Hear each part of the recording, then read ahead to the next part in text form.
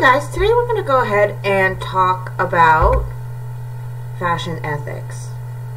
And there are a lot of issues surrounding fashion ethics, but today we're going to take a look at two of the more prominent ones. And of course, as I said, there's lots of issues that extend beyond this, but these two issues seem to be very pervasive across the globe and really have a lot of impact on not only people involved in the fashion industry, but everyone around them. And in a way, everyone is involved in the fashion industry because, of course, we all wear clothing. So there's no hiding it, there's no escaping it. And it is going to be kind of a bummer, not going to lie. But it's not meant to sort of deter you from the fashion industry, but just alert you to what is going on and some of the problems and the issues that are out there. So you, as a young designer entering into the industry, can be more aware of these situations and plan your own sort of career and where you want to work and what you want to do and how you want to make an impact. And just help you, inform you on that, and sort of give you a little bit of a guide again into some of those tricky areas within fashion. And we're going to focus on environmental concerns and also human rights concerns within the fashion industry. So sometimes the fashion industry is not glamorous. We're used to sort of seeing this beautiful veneer of, beauty and glamour and style and all these wonderful things, but behind that pretty face we can sometimes find a lot of really horrific things going on. And like I said, we're going to focus in on labor exploitation, human rights issues, and also environmental damage that is related to the fashion industry. And like I said, this is by no means the only two areas where fashion ethics arise. There's a lot of concern with diversity, or portraying body image, or being elitist, or whatever else. But these are really, really widespread and really, really global. And I think if you were to ask me what are the two major issues with the fashion industry today, I would point to these two sort of aspects. And I have. So let's start with garment workers, and this ties in with labor exploitation. So ethical concerns about how garments are sewn and textiles are made. So let's begin at the turn of the century in America. So a lot of these problems within the garment industry have effectively been somewhat mitigated in America itself. But that has not always been the case. America has had to go through a long sort of industrialization period in which these questions were asked, tested, and tragedies had to occur before implements were put into place to protect workers' safety. And I'd really like to point at a very historical event within the American garment history, and that is the Triangle Shirtwaist Fire. You may have heard of it. It is very, very famous. A lot of people learn about it in history class. The Triangle Shirtwaist Factory Fire happened on March 25th, 1911 in the Greenwich Village, Manhattan. The factory was a garment manufacturing facility producing women's blouses. The garment workers were mostly young girls. They were required to work long hours in a building with unsafe conditions. To ensure that they couldn't take breaks or leave early, doors, stairwells, and exits were routinely blocked off or locked. And a lot of these young girls were new immigrants at the time, and mostly of either Jewish or Italian descent. Now, they, again, under these very unsafe conditions, when they were essentially locked into their workspace so they could not leave and they could not be distracted or take breaks or anything like that, a fire broke out. And this, again, because of unsafe conditions, was spread very, very quickly. Fire safety in general was a little less developed. Things were overcrowded. As you can imagine, it was a clothing factory, so there was lots and lots of scrap cloth which was very flammable pretty much everywhere. It was not properly cleaned, and the whole place was a huge fire hazard. So of course the fire spread very quickly. And many perished because they were not able to escape due to the fact that all of the exits were locked. All the stairwells were blocked off and the doors were locked. It was the deadliest industrial disaster in American history. I believe something like 154 were killed in the factory fire. Others, leapt to their death trying to escape the fire. It was, as I said, the deadliest industrial disaster in American history. The tragedy launched a new movement into workers' rights and subsequently played a part in sort of spearheading the formation of labor unions and ultimately federal laws that were put into place to protect the welfare of laborers. So this again started a movement, the late industrial age, where people saw these horrific conditions. So this is not safe, this is not good, we don't want this in our country. So laws were passed, things like OSHA was formed, which regulates factory safety. Things like workers' rights and unions were created to protect the worker, give them living wages, give them safe conditions to work in, and things like that. So America has pretty much gone through this history and put into place all of these different laws and practices to keep our work staff and our laborers and our garment constructors and laborers in other industries relatively safe. However, today we have sort of moved out of America. A lot of manufacturing no longer takes place in America, and this is a result of globalization. With the advent of improved communication and transportation technology, the fashion industry has led the way in globalization. This means from farm to textile mill to garment factory to store, the steps of the garment production is spread out all over the world. And this is fine because we can utilize the skills from one area to the next with much greater speed and efficiency. However, it creates a bit of an issue because this means that factory and labor oversight is no longer in the control of any one nation, and the companies that produce clothing have the power to, are the only ones that have the power to ensure the safety and well-being of people involved. However, sometimes it is difficult to oversee and is often not a priority. So now that manufacturing and really just everything, so if you think of how many different steps along the line, where that farm might be, the cotton farm might be in India, the textile mill might be in Korea, the garment factory might be in China, and then it might be sold in London. So you can sort of see, throughout the process of creating garments, it really goes just across and around the world. So no one country really can be in charge of all of the labor standards, and it can differ from varying country to varying country. And the issue is, again, since there is no one sort of overseeing entity over the whole supply chain, it's very hard to put in different rules and regulations that will ensure worker safety. And we see this all the time. And again, it's not always just a function of sort of cruelty and profit, although sometimes it is. Sometimes it's just very difficult to know where your garments are being made. So a lot of, say I want to use a garment factory, and I go and visit the garment factory, and it looks great, and it looks fine, and the workers are happy.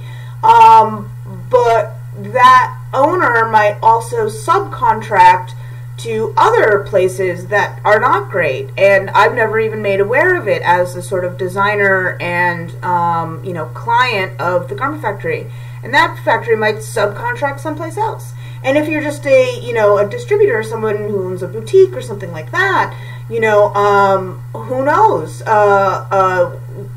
You go to a distributor, they got it from, a factory. That factory might have used subcontractors. So a lot of it gets very difficult to trace back. And of course, the worst conditions are often sort of hid over these layers of, being subcontracted out. And they make it very, very difficult to sort of trace everything back and ensure the sort of quality of the labor conditions and everything else that are involved in your garments.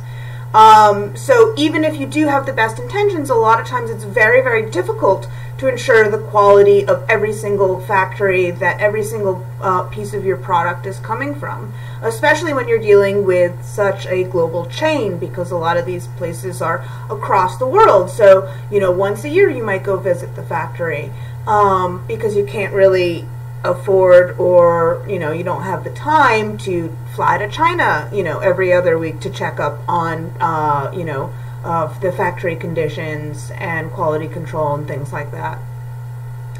And then of course a lot of it is a little bit more blatant,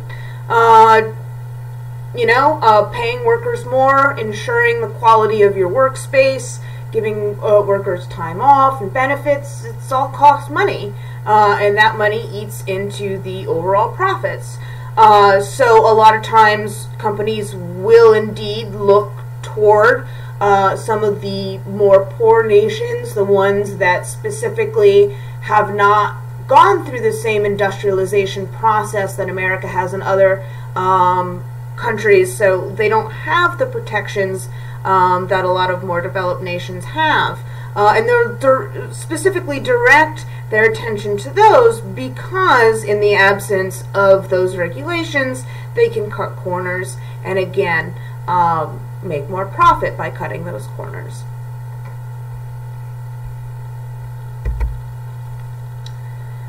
So I'd like to look at a few sort of more egregious aspects of fashion industry worker abuse. And in recent history, there's sort of one that stands out really, really clearly, and that's the Rana Plaza factory collapse. On April 24th, 2013, a garment factory in Dhaka, Bangladesh collapsed due to structural failure. It killed 1,134 people and injured another 2,500 others. It was the deadliest garment factory disaster in history. Prior to the collapse, cracks in the building's foundation were identified and deemed unsafe. However, the garment workers were still ordered back to come to work. And again, these would be conditions, again, much like the Triangle Shirtwaist Factory, where garment workers would come in and pretty much the doors are locked behind them until they get their quota done.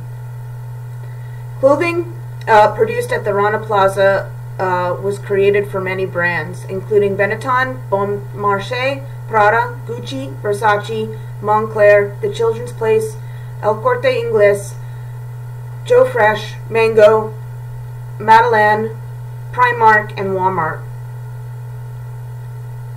Although the Rana Plaza factory collapse is the worst disaster so far in Bangladesh's garment history, it is not an isolated incident. In 2012, a fire in the Tazreen fashion factory killed 112 garment workers. In fact, between 2006 and 2012, more than 500 garment workers died in factory fires in Bangladesh. So, what we have here is exactly what I was talking about before. Bangladesh is a nation sort of caught between a rock and a hard place. What they're trying to do is develop a little bit too quickly, and they are taking human rights out of the equation in order to attract international clients to their garment factory. So what a lot of nations do is they can see that if they have a large sort of workforce that doesn't really cost a lot because their country is poor, they'll try to set up a garment industry, and that is exactly what Bangladesh has done. And on sort of the positive side, it does attract a lot of international clients. It builds up the economy. It provides jobs for a lot of people when the international design companies come and choose your garment factories. On the other hand, again, what they do to attract international clientele is they try to make it as cheap as possible. And in making it as cheap as possible, they obviously pay their workers as little as they possibly can get away with. And in addition to that, they do not put the proper capital into ensuring the safety of their buildings, their facilities, and things like that. So things like structural integrity, huge, major issues. Where buildings like this, regardless of where it is, in most developed countries, would be condemned right away, and no one would be allowed in it. But again, Bangladesh has not had the time and the opportunity to go through the their own industrial revolution and put in place these proper measures, and of course not only have the proper measures, but have the proper oversight, have the right sort of organizations and people in charge of going out and ensuring, oh, this building isn't just going to collapse on, a few thousand people and kill them. However, this one has. And what's interesting about the Rana Plaza factory collapse is we can really see in the brands that this is not an isolated problem within fast fashion. We're going to talk about fast fashion a lot because fast fashion has gotten kind of a bad name for being one of the biggest abusers of sort of both pollution and workers' rights. Because of course their garments are so cheap and they need to be made so quickly. But I guess in a way fast fashion still is a bit of the culprit because it has moved the industry, even if a market isn't particularly categorized as fast fashion. It has moved the industry on a whole in a certain direction. So here we see, typically not brands that would be associated with fast fashion, Prada, Gucci, Versace, being made. You like to think, oh, Prada, Gucci, Versace, these are going to be made by, artisans in Europe or something like this. No, it all gets made at the same sweatshop. It's just marketed differently and designed differently, and potentially they use, slightly better materials. But it all gets made at the same sweatshop. And so it is not an isolated incident within the, again, fast fashion industry. And again, this sort of, it stands out by how deadly it was. But again, it wasn't a rare occurrence, let's say, in this time, in especially Bangladesh, to have this sort of either structural failure or fire. It happened actually quite regularly. This one was just incredibly egregious and incredibly deadly.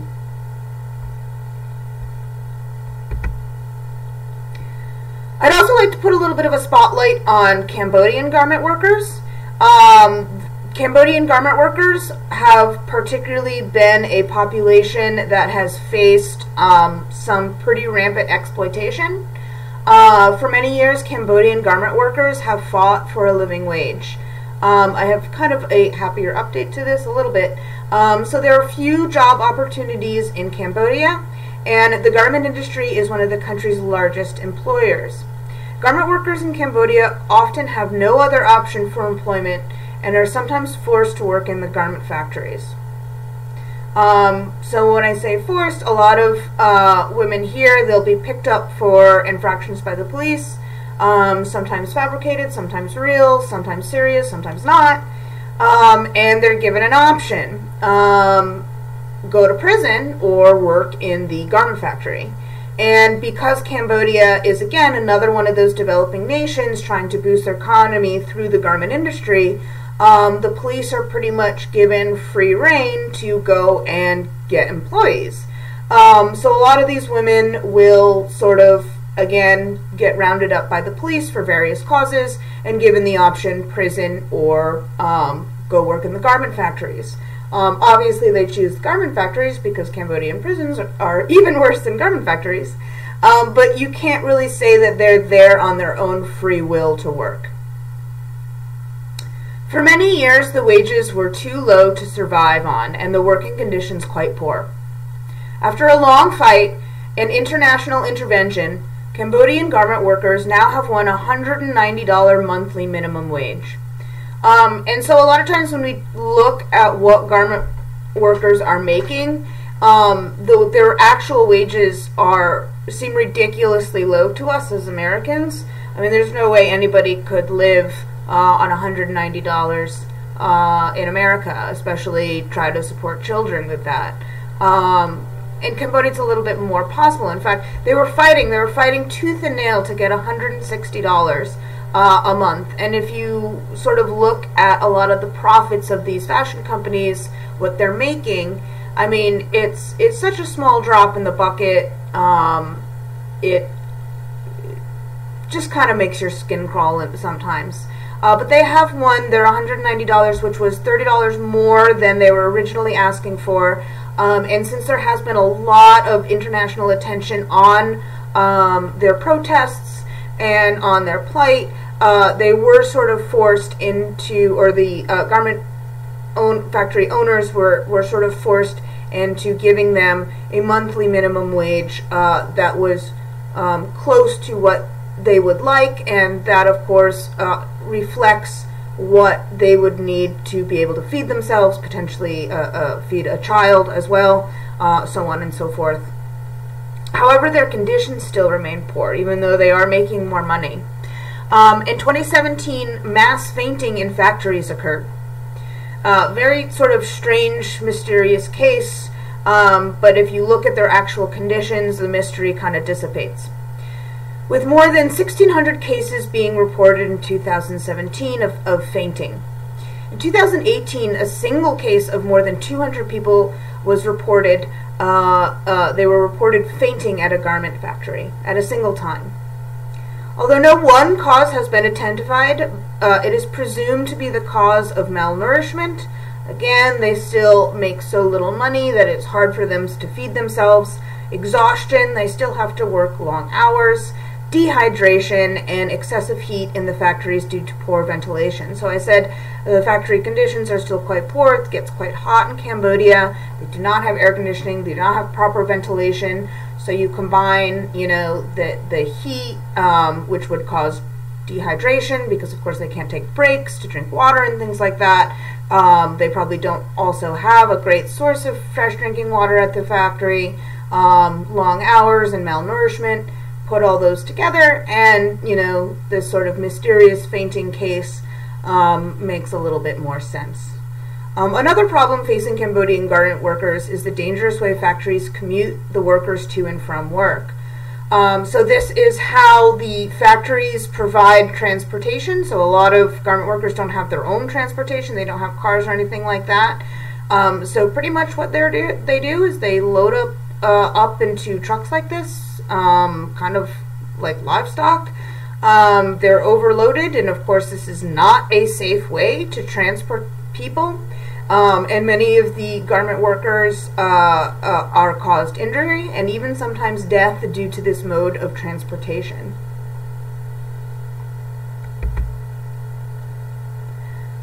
Indian garment workers. So a recent report by Berkeley professor Siddharth Khan provided a startling look at the conditions faced by the home garment workers in India. So these are workers that work out of their home, and they're pretty much, they would be considered independent contractors in America. So they would work like on a 1099. That's if anything was regulated properly. However, regulations don't stretch to the home, and the Indian government is apparently not very well capable of implementing their own standards and their own laws when it comes to these home workers. Again, it's not in a factory, there's no factory to go to, and this is kind of, since it's behind closed doors, it's very difficult to regulate. However, in this report, it revealed vast numbers of workers being exploited, and large percentage of these workers being forced into labor under Indian law standards. So of course, India has a lot of standards for work and everything like this. However, these cases, again, since they are sort of, you know, subcontract scenarios, and, you know, these independent workers in houses, it's very difficult to regulate. And in that lack of regulation, we see many of these workers, again, being young girls, being exploited. Much of the work being done by these laborers is finishing work, being subcontracted out by larger garment factories. The work can include embroidery, tasseling, button application, and beadwork. So this would be an instance where a garment factory in India may be perfectly fine, treats their garment workers great, but they don't necessarily do button application. So to save a little bit of money, they're going to send it out to one of these girls who, judging by the percentages, is most likely being forced to work in a sort of slave labor situation to get money for whomever, you know, is owning them or forcing them to work. It could be, you know, scarily enough, it can even be parents, but it could be other people as well. And a lot of times it's either for no money, or they get a very little return from what the garment factories are actually looking to pay them. So worker exploitation is common in the fashion industry. I've highlighted just a few sort of areas of egregious abuse that have been in the news somewhat recently, but it is not isolated to any of these countries. It's not isolated to any of those brands. It's fairly widespread, and that's just sort of the fact of the matter. And just to sort of illustrate that point, I have a few other sort of reports and news stories about garment worker abuse. So in 2016, even after a history of criticism of Nike's use of sweatshops, the WRC and the workers' rights, I should have written down these acronyms, Google them, issued reports of labor standard violations in Vietnamese garment factories used to create Nike products. I believe the Workers' Rights Coalition and the Fair Labor Association, I believe, for WRC and FLA. In 2018, a report published by Global Labor Justice, H&M and Gap were highlighted for daily abuses toward their garment workers. Over 540 workers alleged abuses between January and May of that year, which included rape, physical abuse, gendered bullying, and the misuse of power. The report also included examples of forced overtime and the prevention of bathroom breaks. In 2011, Zara was accused of producing clothing in factories with slave labor-like conditions in Brazil. In 2017, Zara shoppers in Istanbul found notes in their purchased clothing from the garment manufacturers. The hidden notes read, "I made this item you are going to buy, but I didn't get paid for it." In 2020, The Guardian published an article describing the conditions of Jordanian garment workers. They alleged forced labor, sexual assault, wage theft, and forcing workers to work sometimes for 24 to 48 hours straight. The brands associated with the Jordanian garment factory scandal included Victoria's Secret, Kohl's, JCPenney, Nike, Gap, and Hanes. They have all used Jordanian garment factories to produce their product. In 2020, the Australian Strategic Policy Institute published a report that claimed 27 factories in China were using forced slave labor by upwards of 80,000 Uyghurs. Uyghurs, again, are the Muslim population in Western China where China has recently been under fire for very fierce criticism of their treatment. The Chinese are accused of ethnically cleansing the Uyghurs by putting them into concentration camps and also forced labor camps. Brands using these factories to produce, again, the 27 factories in China that were using forced slave labor by the Uyghurs. These brands using these factories included Abercrombie & Fitch, Adidas, Gap, H&M, Inditex, which is the parent company of Zara, Nike, North Face, Puma, Fila, Uniqlo, and Esprit.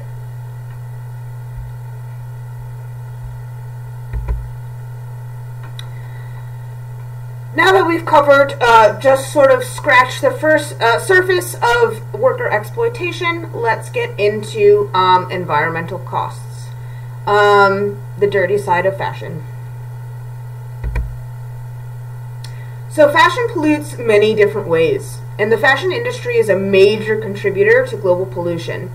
It has a markedly bad impact because of how widespread the pollution is. The fashion industry is responsible for water, air, and soil pollution. And fashion is considered the second dirtiest of industries, second only to the oil and gas industries. So pretty bad. There's a lot of cleaning up that needs to be done within the practices of the fashion industry. Let's start with air pollution. Probably one of the smaller areas, but significant enough to talk about. Fashion production makes up a full 10% of global carbon emissions. So that's pretty huge. It's a huge chunk of the full world's carbon emissions. And a lot of this, it's going to seem really stupid, but some of this is simply the burning of unsold clothes.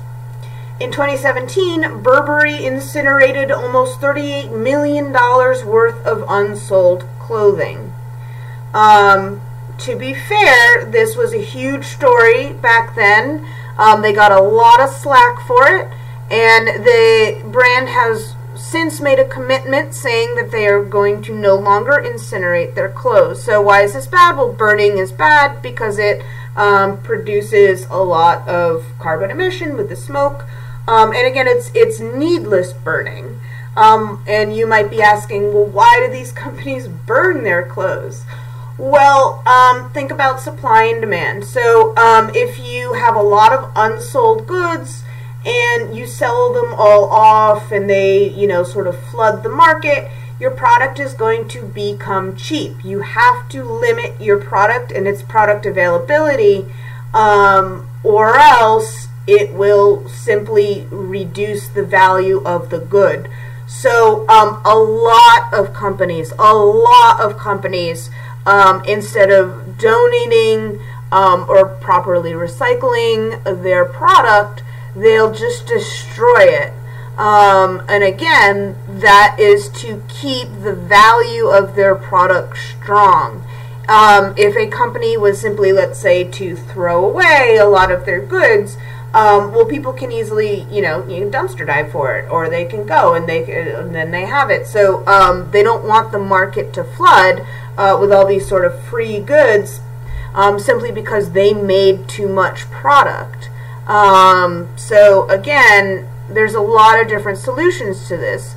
You can still destroy it, but you don't have to burn it. So H&M, they will shred their clothes instead of burning them, which at least has less carbon emission and is still far from being an acceptable solution.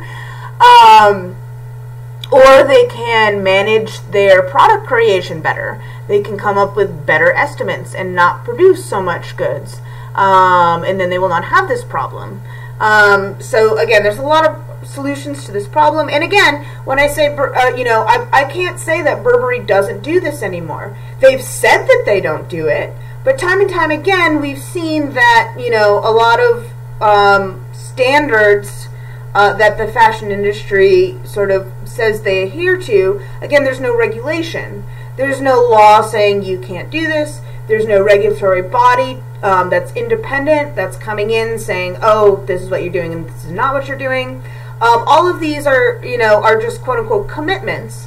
And of course, because brands need to have a good PR, they need to have a good face to the public, they can say, oh, we're going to be green, and we're not going to burn clothes, and we're not going to do this.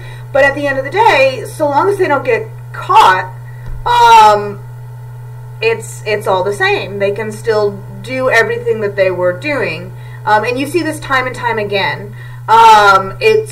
Oh, we didn't know this horrible factory was going to collapse. We have a new commitment to workers' rights, and here's our wonderful statement, and it's filled with flowery language about how much the company cares about their workers and human rights. And then a few years later, there's another scandal that comes out, and they try to sweep it out, and of course we're going to make good, and of course we're going to do better. But again, without laws and without an independent regulatory body, it seems that change is very hard, if not impossible, to make. Now let's talk about water consumption and the tragedy of the Aral Sea. So growing cotton, processing fabrics, and creating synthetic fabrics all consumes a great deal of fresh water. Cotton especially is known as a thirsty crop, requiring 8,000 to 10,000 liters of water to produce roughly a kilo of cotton. That would be about a pair of jeans. And this is just the average consumption of water. A lot of times in very dry climates, it can skyrocket to almost double that amount of water. And a case study in cotton and its water consumption can be seen in the Aral Sea. The Aral Sea was once the 4th largest lake in the world, but after decades of aggressive and poorly managed irrigation of its tributary rivers, the water, and basically those irrigation canals that were built, were mainly there to water cotton crops. And after years of that, in decades, it has almost dried up. So here is a satellite image taken in the mid-80s of the Aral Sea. And again, 4th largest lake in the world. That's huge. It's absolutely vast. A number of different irrigation canals were built to try to boost the agricultural section of this area, specifically in Uzbekistan, and specifically to grow cotton. Other crops, of course, were grown, but cotton, or the quote-unquote white gold, was the main driver of this project. The canals were leaking, were poorly built, and the land was poorly managed. It was over-farmed to try to gain a lot of profit in a short amount of time.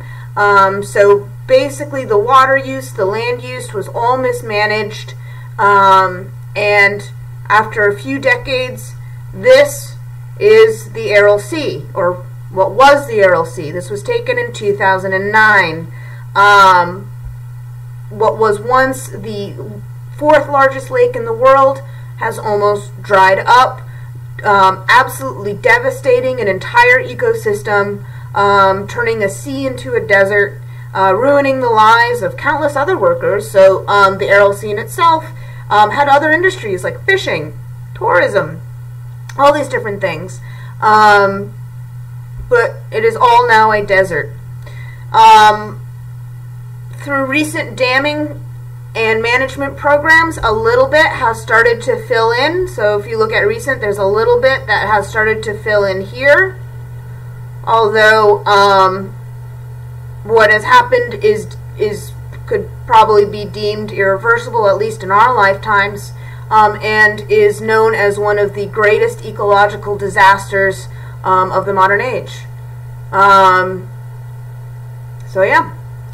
Water is also used in treating fibers and textiles. It is used to dye, pre-shrink, and apply different finishes like mercerization and bleaching. So we see water being used in a lot of different areas, not just for growing our crops.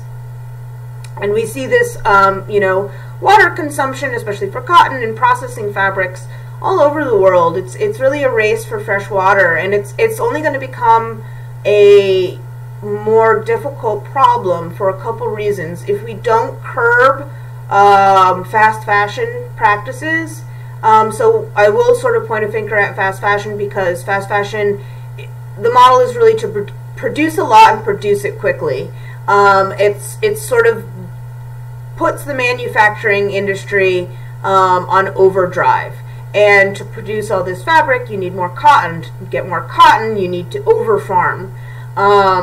And when you're starting to compete now with global warming and a reduced supply of fresh water in the world, you're going to start fighting. Are people going to have enough to drink, or does it go to cotton? Or are we going to have it for other industries? Are we going to have it, you know, for the ecosystem? So with fresh water getting rarer and rarer as a resource, this is an issue that is going to really be highlighted, I feel, in the next few years.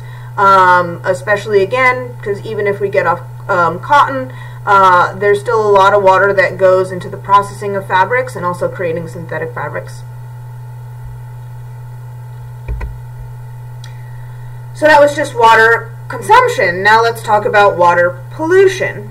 So both the creation of synthetic fibers and the processing of fabrics use a lot of water, but also chemicals. Many times toxic chemicals are used. So what will happen is a lot of times we will wash. If we have to dye a fabric, it'll go into a vat. That vat is filled with water, and the water is also filled with dye and chemicals to help the dye adhesion. And then we will also treat fabrics with a lot of different chemicals. Again, it goes into a water bath, and the water bath helps to sort of apply the chemicals by, you know, put it in, instead of just sort of spraying it on, we put it in this vat, and the vat is sort of saturated with these chemicals and with the water. After they're done, there are many ways that you can properly manage this wastewater. However, textile mills don't always properly manage their wastewaters, and they can dump harmful pollution into rivers. And this can negatively affect people's health and is harmful to the environment. So this picture is from the Jakarta Post in Indonesia, and it is the place where the Citarum River runs, and the Citarum River is now known as one of the most polluted rivers on Earth. This is not the Citarum River, it's a tributary of it, and what the Jakarta Post is claiming here is that this is untreated industrial wastewater running from a textile mill. You can see it's all frothy, foamy, and it's dark from the dye it's been using to dye clothing and process them, right into this tributary river, again being completely untreated. Pretty awful. And we're going to get to also soil pollution, so I'd like you to notice what's right next to this untreated industrial wastewater runoff. What do that look like over here? Little farms? That's exactly what they are. Okay? So again, let's talk about the Citarum River. Obviously not the only place that this is happening. Again, I just want to highlight some of the more egregious, exaggerated examples of what I'm talking about, and this happens a lot. But here in Indonesia, one of the large sources of the pollution to the Citarum River is the textile mills that line its and its tributaries' banks. These mills have been blamed for the presence of lead, mercury, arsenic, as well as other toxins in the water of the Citarum, and this has created a lot of problems. There's a lot of documentaries about the Citarum River if you want to go and learn a little bit more about it. In fact, I'll provide additional links underneath this video if you want to learn about some of the other, a little bit more about some of the things that I've covered in this video. And, you know, this has just had devastating effects on environment, on people's health, and it's taken away what was a sort of a free resource of the land. It's killed fishermen's livelihood. People are finding it harder and harder to find clean drinking water, where they used to just have this nice, beautiful river. Again, it's been taken away from them.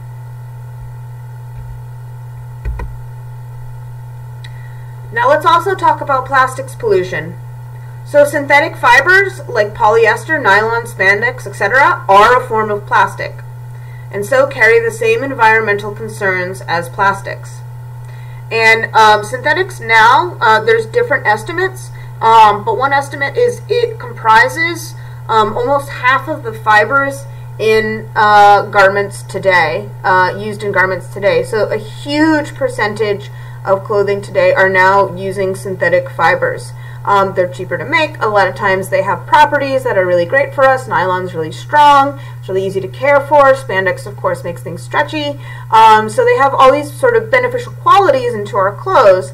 But again, they are plastic. In 2019, a report in the Fordham Environmental Law Review claimed that textiles account for over 6% of municipal solid waste in the U.S. That's a huge percentage. So basically, out of all of the solid waste in the U.S., 6% of it was textiles. Synthetic fabrics are also a primary contributor to the presence of microplastics in the oceans and other water supplies. So you may have heard about the issue of microplastics, and basically, so we think of plastic, it's here forever, but it does break down in the sense that it breaks down into smaller pieces. Now those pieces don't biodegrade like other sort of organic materials where they sort of get reabsorbed and reused by the environment. But what plastics do is they break down and they release chemicals, and also they just sort of stick around but in smaller pieces. And what's bad about that is it becomes sort of this ingrained part of the environment. So it gets ingested by animals, it becomes sand on the beach, and we don't really know how this is going to affect environments long term. But we can only theorize that this huge influx of a new sort of chemical material within environments is going to have an impact. And again, microplastics are those small pieces of plastics that are created when plastics break down. The image, of course, is of the Great Pacific Garbage Patch over here. Obviously not solely created by fashion or by synthetic fabrics, but of course they are a large contributor to it. So the Great Pacific Garbage Patch is a giant patch of plastic waste that, because of the ocean currents, have sort of congregated, let's say, about in the middle of the northern Pacific, and a lot of, you know, it's sort of been a warning about plastic infusions within the environment, because it is rather large currently. Again, you can Google more if you want to get depressed. Soil pollution. Soil pollution is when the presence of toxic chemicals is high enough to be of risk to humans and other wildlife. That would be in the soil. And this, of course, is very dangerous because it can either prohibit the growth of plants, so it can ruin the ability for you know, people who want to grow things to eat, or if things do grow, what's in the soil gets absorbed by the plant, so then those plants then are toxic themselves. And when textile mills don't properly manage their wastewater, it isn't just water that can get impacted. The soil will absorb the wastewater and also the toxic elements. This can be particularly bad if food is grown into the soil. Again, a lot of times, remember I've sort of pointed out those little farms next to those. Well, the soil's right next to them. Any sort of leaching out of that water into the soil is going to go ahead and go into those plants, because again, plants can absorb different chemicals and elements through the soil into their own leaves and fruits and grains and things like that. In addition, over-aggressive farming practices used to grow cotton have also been known to cause soil pollution, and these can have negative impacts on the environment. So again, when you use bad farming practices, it can be very bad for the soil. as well as for the surrounding environment. And this can include neglecting crop rotation and the overuse of pesticides and fertilizers. So just briefly, crop rotation is changing up either the crop that you grow or leaving a field fallow for a little while. So basically giving the soil a quote-unquote rest in a way to replenish its nutrients. And farmers will do this again by either swapping crops in and out or just leaving a field fallow or to rest and not doing anything with it. And that gives the soil time to sort of replenish its minerals and its sort of natural state. And this is really important to do because if you overwork this soil and neglect crop rotation, you can basically produce a desert. And that is basically what caused the Dust Bowl in the 30s, where the South farmed, they didn't use crop rotation, and they turned all this beautiful arable land into pretty much a Dust Bowl. Also, the overuse of pesticides and fertilizers are not good. They leach into the soil, and they can have very negative impacts to the land surrounding them, as well as to the soil. And here's this image, and we can see this river is clearly not clean water. It hasn't been edited in Photoshop or anything. That's just the color that is happening right now. And that's probably dye runoff from a factory. A bit of a dark joke that I've heard sort of bandied about the fashion industry. Again, dark humor, but you can always, the joke is, you can always tell what the hot color for the season is going to be because it's the color that the rivers in China run. Basically, again, the joke is there's so much pollution from the textile mills in China and in other places that it influences the color of the rivers and how they run. Again, not a very funny joke, but just used to illustrate my point that these sorts of practices are very, very widespread within the fashion industry.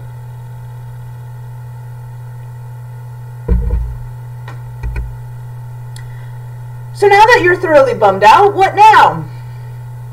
How to be fashion conscious? What do we do? How do we tackle these? Well, I don't really have an answer on everything because they're fairly big, elaborate problems. But I can speak to some things. There are people trying to help. With the growing information about the negative impacts of the modern-day fashion industry, there has been an increasing demand from customers for the use of better practices. A number of new models in the fashion industry have arisen to counter the fast fashion model. They include sustainable fashion, which tries to address the environmental impacts of the fashion industry, and ethical fashion, which tries to address the labor issues that the fashion industry struggles with. Now, a lot of times these phrases are also used interchangeably. Sustainable, again, the keyword sustainable is typically used in an environmental context, so we can usually use it there. But again, sustainable, a lot of people use the term sustainable fashion to also mean fair workers' rights, implementing safety and labor standards, as well as environmental standards, and also vice versa. Ethical fashion can also include elements of making the fashion industry less polluting and a little bit more green.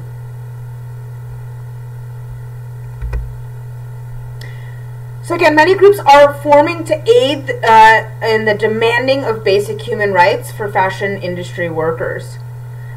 People are pressuring their elected officials to pass laws to protect even the rights of workers overseas.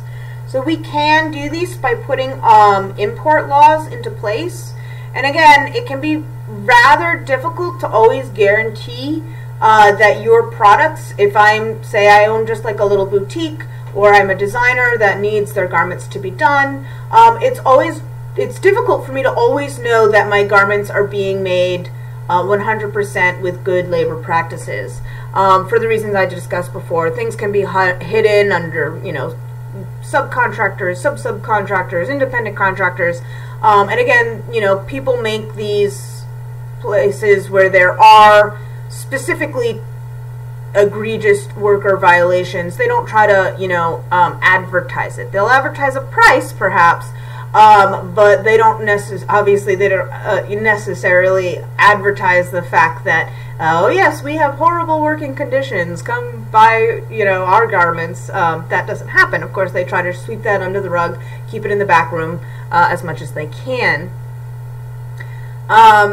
But again, with laws and with not just in America, but overseas as well, those in tandem can act as a defense against that and protect not only the garment workers themselves, but also the designer who does care about using, fair labor standards, buying from garment factories that treat their workers fairly, allow them to work in safe conditions, so on and so forth. So baby steps. In 2020, President Obama banned the import of goods created by child slaves. You might be kind of dropping your jaw. Wow, that was legal until 2012. Yeah, like I said, it's really hard for America to impose labor standards on other countries. Again, we can do things like ban the imports of goods created by child slaves. Note, normal slaves is still illegal, but child slaves, okay. Now this act was mainly targeted at the Thai seafood industry, but again, obviously it doesn't specify to any one industry, so it does give some protections to very young girls that might be forced to work in the garment industry. And customers themselves are also pressuring fashion brands to make stronger commitments to the use of ethical labor practices.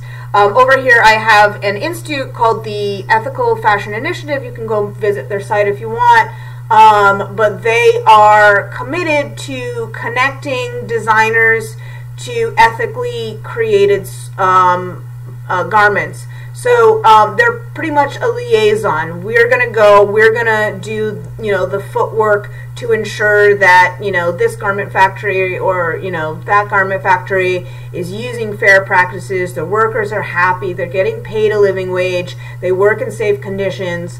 And we're going to connect you with those people and or garment factories that you can use as a designer to create your goods.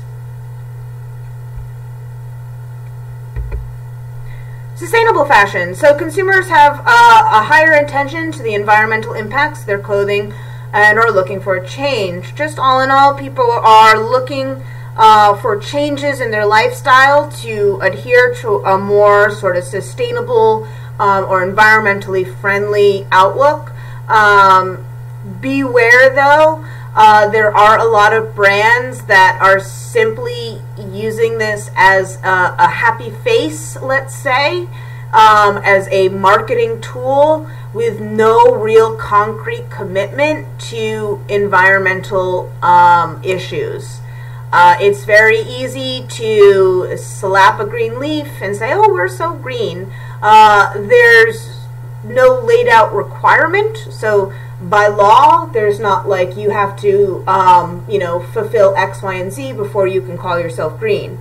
I can go dump a barrel of oil in the ocean and say, look how green I am. That's not against the law. So again, what I do worry a lot about the sort of environmental movement is a lot of what we'll see happened in the food industry. So the organic labeling of foods became very, very popular, and USDA organic, that stamp, has a certain number of requirements tied to it to be able to get that label. However, anyone can say they're just organic. I mean, organic is pretty much anything. So that label was misused as marketing a lot. It didn't really mean anything.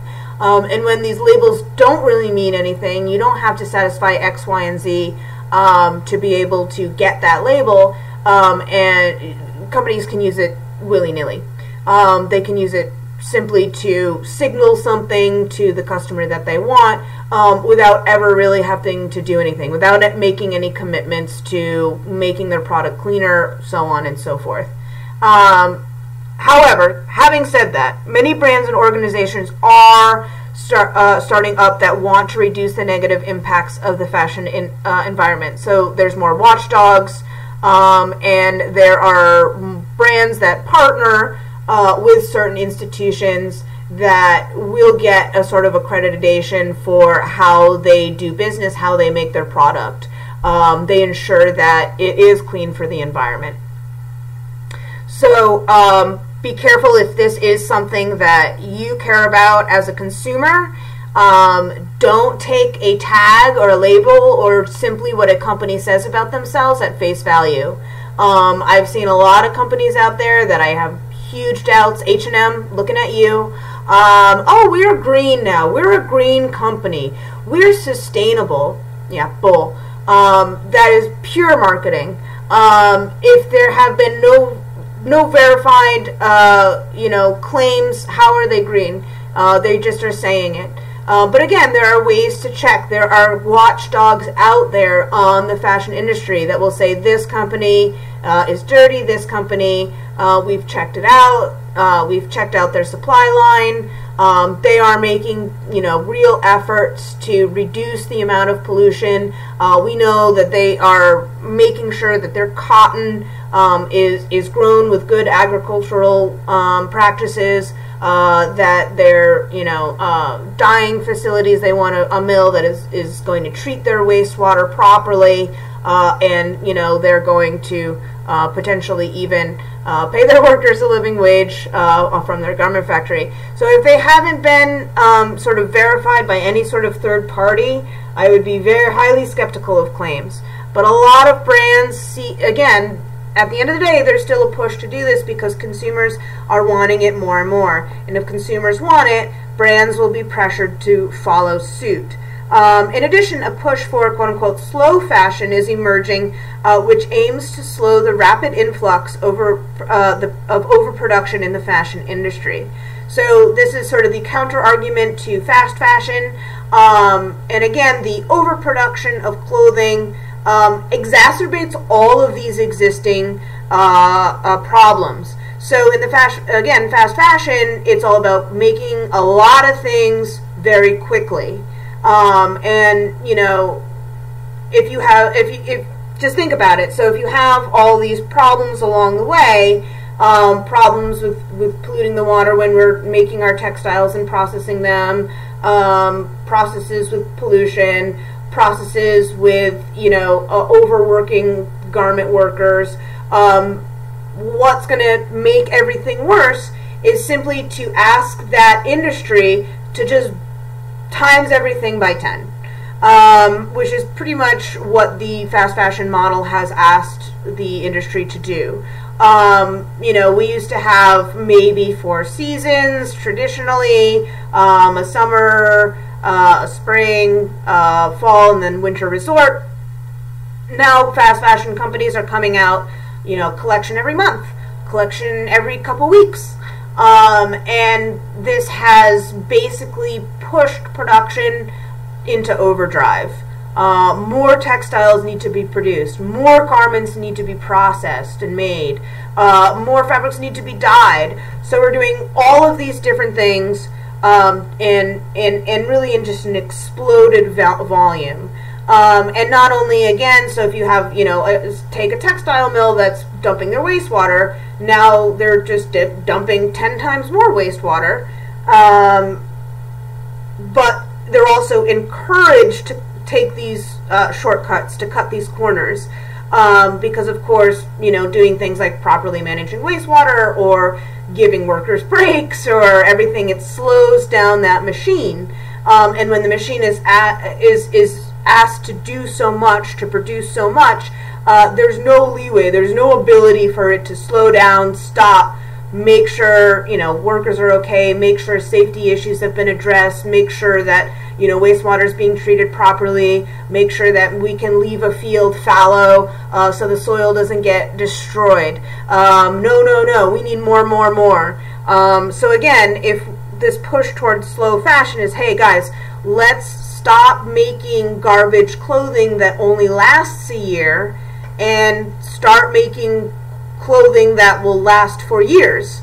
then, you know, hopefully the consumer, if we can say and inform the consumer about how devastating this model is, we know you're getting your dopamine hit every time you buy that shirt and you want to do it week after week after week, but hey, it's killing the environment. Let's make clothing that is, you know, quality made, made okay, made in a way that you can, you know, doesn't make your skin crawl when you put it on, so to speak. And then since it isn't a piece of trash, it's going to last you for like 10 years. And that way we can sort of bring the pressure off of the industry a little bit, allow for certain measures to be put into place that wouldn't be detrimental to their model right now, and, you know, reduce waste, because again, with all this production of clothing, so much of it just gets thrown away or burned or destroyed or whatever else because of overproduction, you know, which also has its other unintended consequences that I haven't even gotten into. There's so much I really haven't even gotten into. Again, this is really just skimming the surface. But again, so this idea of slow fashion is emerging, and it's becoming popular. I'm hoping it will become more popular across the board. And in a lot of ways, so we like that fast fashion has made style and clothing cheap. But in a way, if you think about it, again, you get to the fun aspect of going and shopping a lot, that of course, but if I buy, you know, let's say a shirt for $20 at H&M, it's only going to last like a year, let's face it, especially if I wear it. So I'm going to wear, you know, buy another one, another $20, another $20, another $20. But what is actually going to cost less for me? If I buy, you know, a $20 shirt every 6 months, but I buy one shirt for $100 that's going to last me 5 years, it's actually cheaper to do the latter. Spending less money on that one shirt. Of course, I don't get that fun shopping experience every few weeks, but maybe we can replace that with something else to keep us engaged. Because again, it's really not good for the environment, for workers. It's really not good for us to get our happiness so solely through repetition of material acquisition. I just don't think it's good for our souls. But that's just my opinion. Anyways, this is supposed to be the hopeful section. Anyways, for additional information on the topics discussed, please see the links below in Blackboard, and I'm going to try to provide as many links to, you know, news stories and documentaries about the topics covered in this video. Do check it out, and again, you can do your own research. There's certainly no shortage of information about crappy stuff going on in the fashion industry, and again, this is really just 2 areas. There's a lot of other areas that we can go over that are ethically problematic within the fashion industry. But again, I wanted to focus on these as, in my opinion, being 2 of the most sort of prominent and widespread issues ethically within the fashion industry. Alright guys, so hopefully now you can, you know, look at your garment, look at your shopping, look at your own designs with maybe a different lens. And again, this is not meant to persuade you to not like fashion anymore. Fashion is still great. It's still amazing. And it's not like it's going to go away anyways, because it's not like one day we're all just going to wake up and not wear clothing. But hopefully it will sort of, again, give you that new lens to look at things a little bit differently.